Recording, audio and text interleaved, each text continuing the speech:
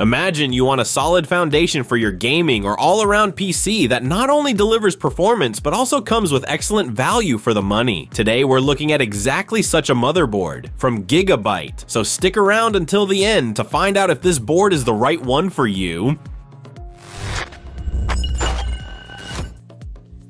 Let's start with the design. The board uses a clean but high-quality layout with large aluminum heat sinks. These not only add stability but also keep power delivery cool under heavy load. That's especially a plus if you're planning to run a higher-end Ryzen chip. In terms of memory, you can use up to 128 GB of DDR4 with speeds more than enough even for high-end applications. Add to that a well-built VRM design with digital control. Great conditions for stable overclocking. For expansion, you get the latest PCIe 4.0 slot for your graphics card, which is important for modern GPUs. There are also two M.2 slots. One of them runs on PCIe 4.0. That means you're fully ready for fast NVMe SSDs. Of course, you also have traditional SATA ports, though there are only 4. For most people, that's plenty, but if you want to run several hard drives, you might hit a limit here. On the rear I/O, you'll find HDMI 2.1 and DVI, which gives some flexibility if you're using integrated graphics. Networking is handled by Gigabit LAN, solid but not cutting edge. No 2.5G or faster here. For audio, GIGABYTE uses a mid-range Realtek chip. It's perfectly fine for everyday use, but if you care about premium sound quality, an external sound card might be worth considering. What I personally like a lot are the extras. Smart Fan 5 for flexible fan control, RGB Fusion for lighting, and Q-Flash Plus, which lets you update the BIOS without a CPU or GPU installed. That makes future upgrades a lot easier. All in all, this motherboard offers a very well-rounded package. It delivers everything you need for gaming and demanding applications without drifting into premium pricing. If you want a solid foundation for your PC, this could be the board for you. So be sure to check the links in the video description below. That's where you'll find the best deals.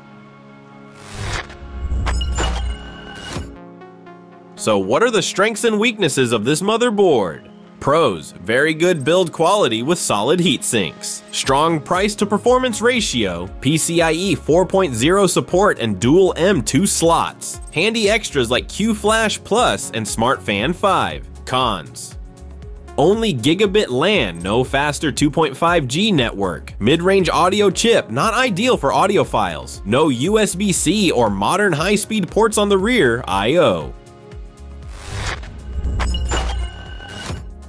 At the end of the day, this board delivers a really well-balanced package for anyone who wants to build a powerful and reliable PC without overspending. There are some small trade-offs, but overall performance is spot on. If this convinced you, check out the offers linked below in the video description. And don't forget to subscribe, leave a thumbs up, and drop a comment on whether this board would fit into your build.